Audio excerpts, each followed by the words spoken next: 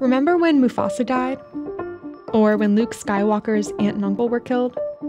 Or even when George Bailey decided he couldn't bear to live anymore? These are some of the most grim, tragic moments in film history.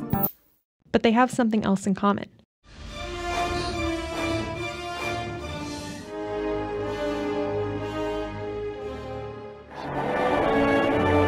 Help me, Clarence! Once you start paying attention, these 4 notes are everywhere.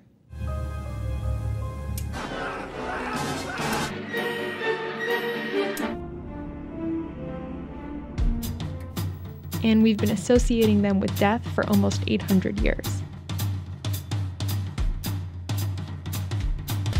What you're hearing in those movies is called the Dies Irae, a Gregorian chant created by Catholic monks around the 13th century. It was used for one specific mass: funerals.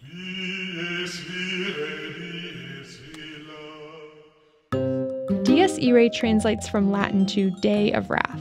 That's the day Catholics believe God will judge the living and the dead and decide whether they go to heaven or hell for eternity. It really is this sort of fire and brimstone passage that's talking about the day of reckoning, where in essence the decision is being made whether you're going to heaven or you're going to hell. That's Alex Ludwig, a musicologist and professor from the Berklee College of Music who keeps a big list of Dies Irae references in movies.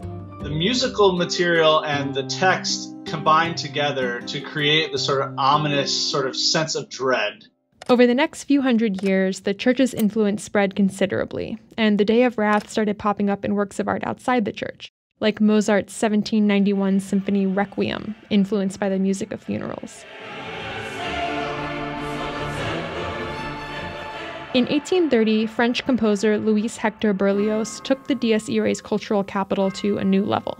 In his Symphonie Fantastique, he lifted the melody but left out the words.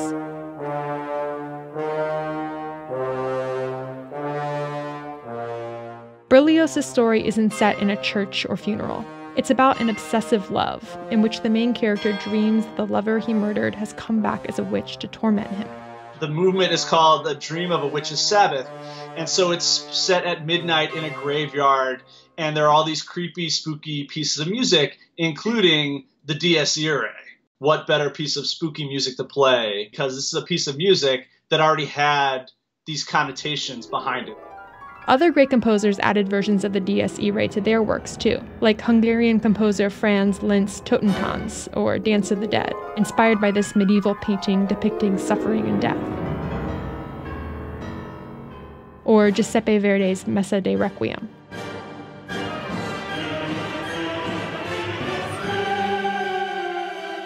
And then we have the early silent films where this Dies Irae is then extracted even further and used as a sort of sample or sort of reference to dark, ominous actions taking place on screen. Silent films were often accompanied by full orchestras, playing songs that helped propel the soundless stories along. Like 1927's Metropolis, a silent German sci-fi about a dystopia full of robots and destruction, which uses the Dies Irae in a particularly dramatic moment.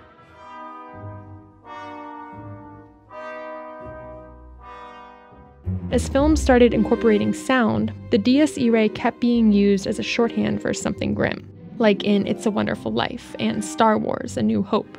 But perhaps its most iconic use is in The Shining. Everyone knows The Shining is a horror film. It's like, that's the perfect signifier for the Dies Irae. The Dies Irae has come a long way from 13th century funerals to scary movies. That's because there's something about those 4 notes that make us feel uncomfortable. Let's talk about the music. The chant is in what's called Dorian mode, and we don't have to dig into all the sort of ancient modes like that. But today, if you would play those first 4 notes, you would say that that's in a minor mode. Minor music has always had this connotation of sadness, of darkness. If you look at the actual notes, you'll see that F and E are half steps apart, right next to each other. Our ears are trained not to like those sounds together. Plus, the notes descend, getting deeper as the phrase progresses. Musical lines that descend are sad, whereas music that ascends, that rises, is much happier. Combine these 3 things together and you've got an inherently spooky song, even without all the fire and brimstone. If you talk to a music professor like Alex, they'll tell you the Dies Irae is everywhere. And it is, but maybe not in places untrained ears will catch. The phrase has become so culturally ingrained that even a modified version, like the theme to The Exorcist, or a shortened version, like in The Nightmare Before Christmas, can suggest the same scary feeling. It's just that it fascinates me that this piece of music still gets used. I'm still hearing them. I'm still adding films to my list.